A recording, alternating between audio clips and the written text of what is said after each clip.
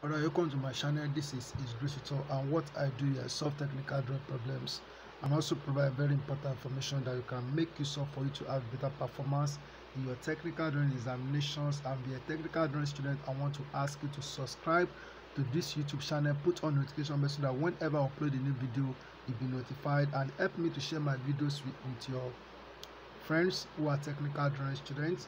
And right now I want to show you how you can solve this problem. I was going through a technical drawing textbook or engineering drawing textbook, and I found this particular question in the textbook, and I was thinking that okay, one day WAEC may set a question like this, or it may be NECO, they will set a question like this, or any examination body may set a question like this. That is why I decided to solve this problem, and it's just like what I've done before on the how we can how we can construct the true shape of a given plane figure. So let me read this the question here, then we know what we are going to do with this. But it is not something hard. It's just that we need to follow the steps that we used to solve the other ones that I did on the construction of true shape of triangular lamina and or triangular shape. Now here we have that the figure below shows the top view ABCD and front view A prime, B prime, C prime and D prime of a quadrilateral. Question A here says that draw the true shape of the quadrilateral, and question B says measure and state the angle of inclination to the horizontal plane, Roman figure 2, true length BC.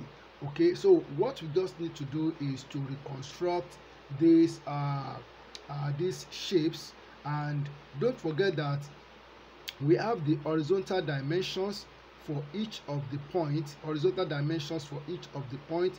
Looking at what we have here, so this is point A, this is point B, this is point B, and this is point C, or A1, A prime, B prime, C prime and D prime.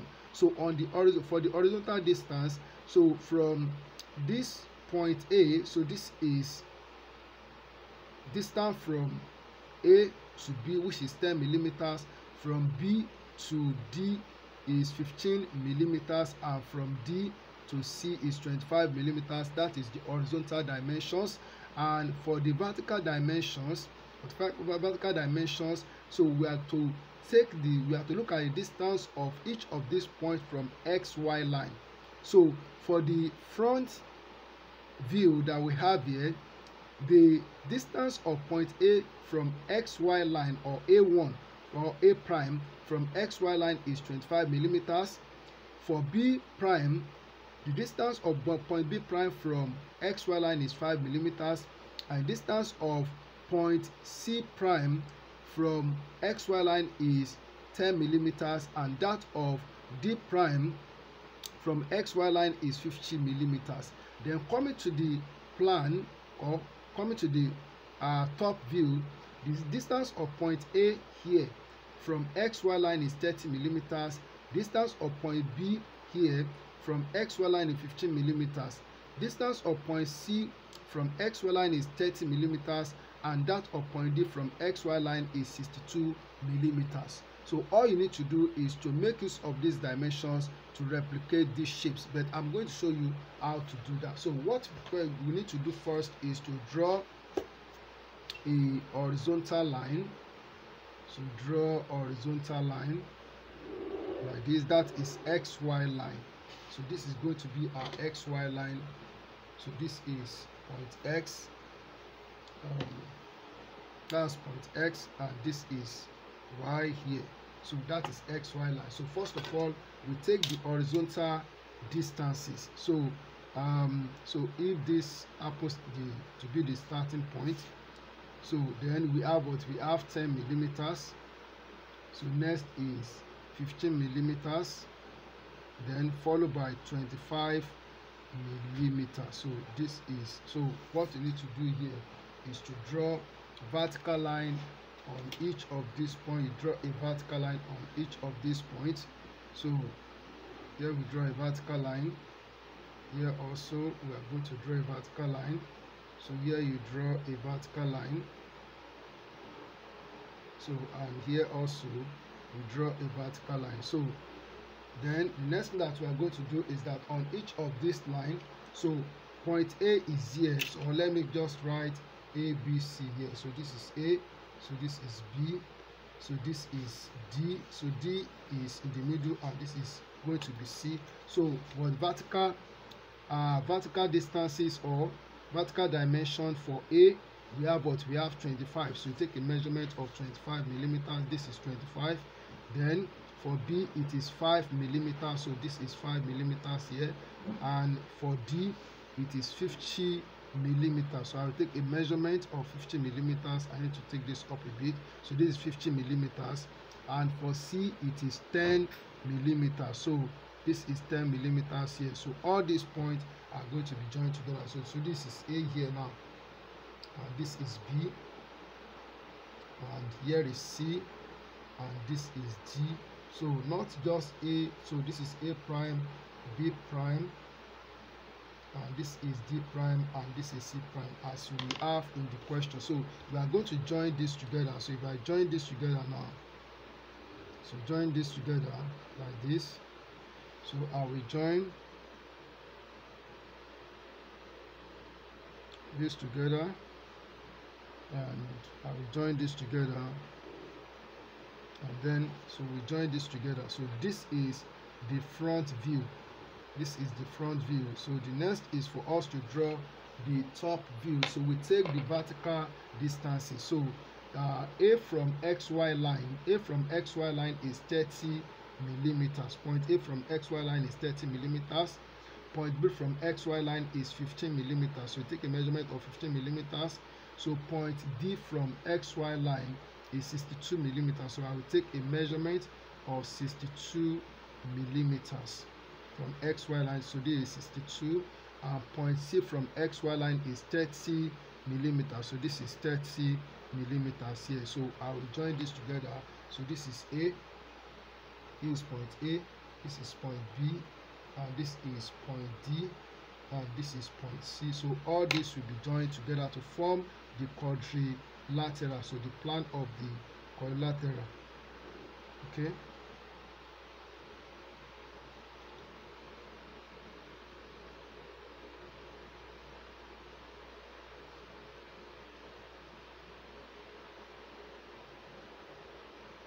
Alright, so we have replicated the shapes. So the next thing that we are going to do here is that, so for us to draw the true shape, we have to take some steps. So the first thing that we need to do here is to draw the horizontal line from A. So from A here, from A1 or A prime here.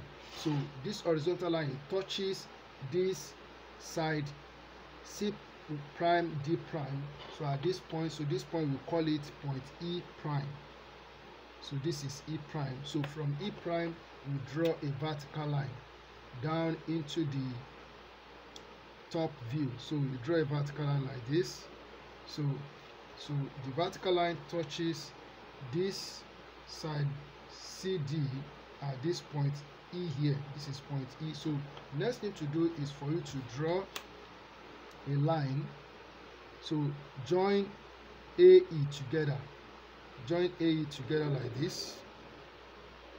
Okay. And after you have done this, the next thing to do is for you to draw a line like this on each of these points. That is point B, C, D. So what you need to do is to take your set square with your ruler. So support your set square with your ruler, because the lines must be parallel to this line AE that we have drawn. So shift it to point B, shift to point B like this, and you draw.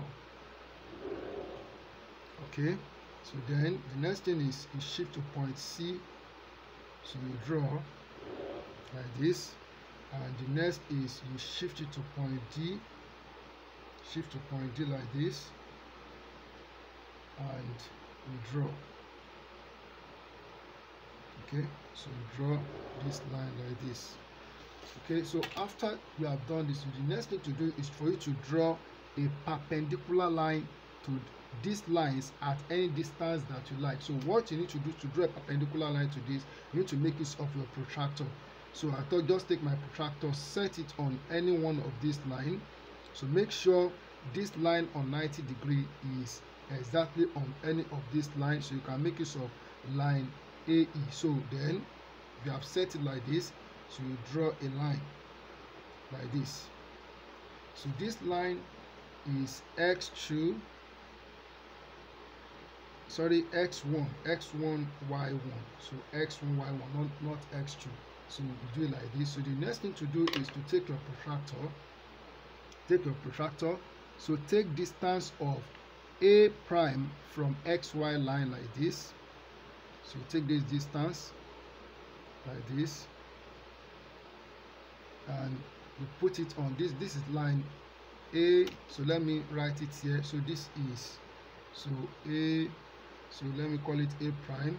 So this is B prime, and this is C prime, and this is D prime. So I use small letters to do that. So this distance that you have taken from XY line to A prime here, so you put it on this line A prime, and you make an arc here like this.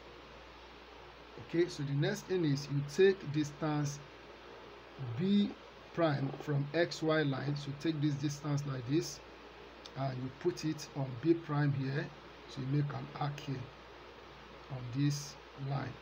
So then you take distance, so here we have distance D prime from XY line, so put it on this line here at this point here on D prime here, small letter D prime on X1 Y1 line, so make an arc here. So the next thing is from XY line to C prime on the front elevation, take this distance and put it on C prime here, you make an arc here like this. So the next thing to do is to join this point together. So you join this point together with a straight line like this. Okay, all right, so you join them together like this. So the next thing to do is that you have to draw a perpendicular line to each of these points. To do that, so with your protractor, so put your protractor, so that 90-degree line, set it here like this. So make sure the horizontal line here is on this line that you have drawn. Then so put a dot at this point, so draw a line through this point from here.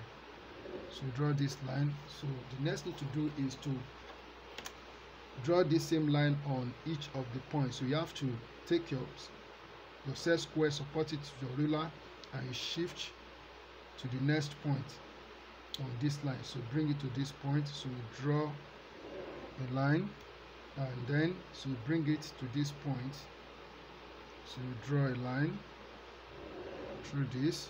So then you bring it down to this point here, and you draw this line like this. Okay, so I believe this is clear. So this point on this line, so I will call this point, this is point B, so I'll call it B2. So this is point C2, this is A2, and this is D2 here. All right, so the next thing to do is that we are going to draw a line on this line that will be parallel to this line. So what I mean is this, so I have to make use of my set square. So we set our set square on this line like this, and you shift it to any distance that you like on this line, so any distance. So you draw this line like this. So this line that we have drawn here is our X. So this is line X2, Y2, X2, Y2. So that's what we call it. So the next thing to do is that so we take our compass. So take your compass, so put it at point A here in the top view and extend it to point small letter A prime on x1 y1 line, on this x1 y1 line. So from this point A, you extend it to this point A prime on x1 y1 line. You take this distance like this, so then you follow line A here. This is line A. So on at this point on x2 y2 line, so put it here and you make an arc here like this. Make an arc here. So this is point A3. So this is point A3. Then from B here, extend it to point B prime on x1 y1 line like this. Take this distance like this. So bring it to point B here on x2 y2. So this is it. So just follow, this is point B2. So just follow this line. So at this point on x2 y2 line, so put it here and you make an arc here like this. So this is B2. So this is B2. Then from put the pinpoint of the compass at C here on the top view and extend it to C prime here, small letter C prime on x1 y1 line. Take this distance, then follow line C here on x2 at this point on x2 y2 line, make an arc here. So this is C3. So actually this is B3, not B2. Then from D on the top view, extend the pinpoint of your compass, extend your pen to point D on x1 y1, then put it on at this point on x2 y2 line and you make an arc. So this is D3. So all these points will be joined together. So we join this point together like this. So join this point together.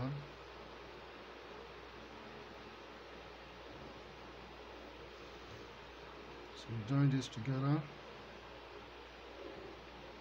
And then, so we join this together.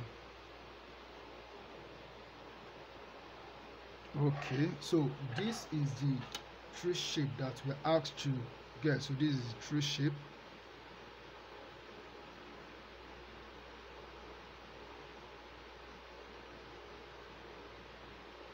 So that's the tree shape that we're asked to obtain. So we have obtained the tree shape as I've shown it here. And then the next question that we're asked to answer here is to measure the angle of inclination to the horizontal plane. So this is what we call horizontal plane. This line is, so we call it auxiliary elevation. So we call this line we call it auxiliary elevation. So the angle that we're asked to measure is this angle here. So just make a small arc here. This is the angle that we call angle to the horizontal plane. So we need to measure this angle. So what's the value of this angle? So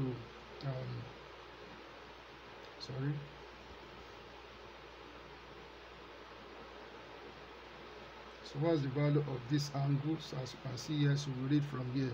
So this angle is 46.5. So the angle, so angle to HP, angle to HP is equal to 46.5 degree. So and then so we're asked to measure the true length BC. True length BC, so we take the measurement here. So true length BC, this is 43. So this is 43. So BC, so B3 C3 is equal to 43 plus or minus 1 millimeter. So it's as simple as that. So this is how you can determine the true shape of this quadrilateral. It's as simple as I've shown it. Just practice it. Thank you for watching and thank you for listening. God bless you.